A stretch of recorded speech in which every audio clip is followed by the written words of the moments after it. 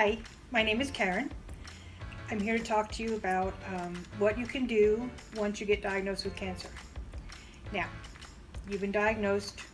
Where do you go? What do you do? Let's think about this. You got to pull out your toolbox and pull out one of your coping mechanisms. My favorite mechanism is humor.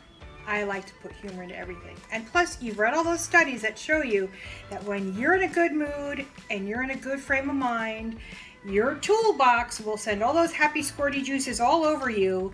And when those happy juices get touching on your cancer cells, they go, I'm melting, and you know it's a good thing. But I'm going to give you some examples today of what I did to keep myself in a good humor. The first thing I did 2 days after I got diagnosed with breast cancer was I made a list of reasons why I was happy to get rid of my boobs. Now, guys, you don't understand this, but bras for us cost $50 or more. Mine on a good day cost me $80, $90. I don't have to pay that anymore.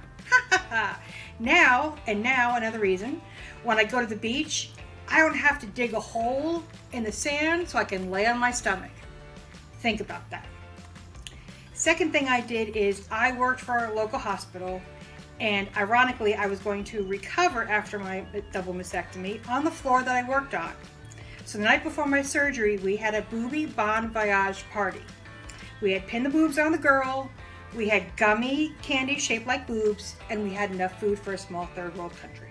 And we sat around and ate and we talked and we laughed, and we ate and we talked and we laughed, and quite honestly, it made me so much less nervous for my surgery because that was my first surgery ever in my entire life. So the third and last thing I did was you go to chemo and you're there for 6 to 8 hours every week. And after a while, it gets a little boring, and after a while, some of the meds make you a little jumpy.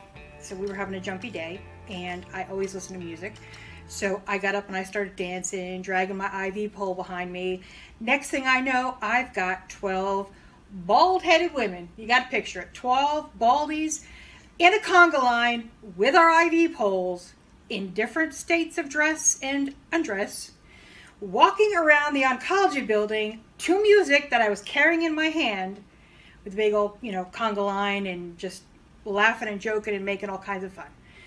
You have to remember that you're still alive. Now, I'm not going to tell you you're not going to have a bad day, because you will. But you have to remember, you don't unpack your bags and stay there for very long. You have to get up the next morning and say it's going to be a great day, because remember, all those squirty juices when you're in a good mood will help melt those cancer cells. Remember, I'm melting, and everything will be okay.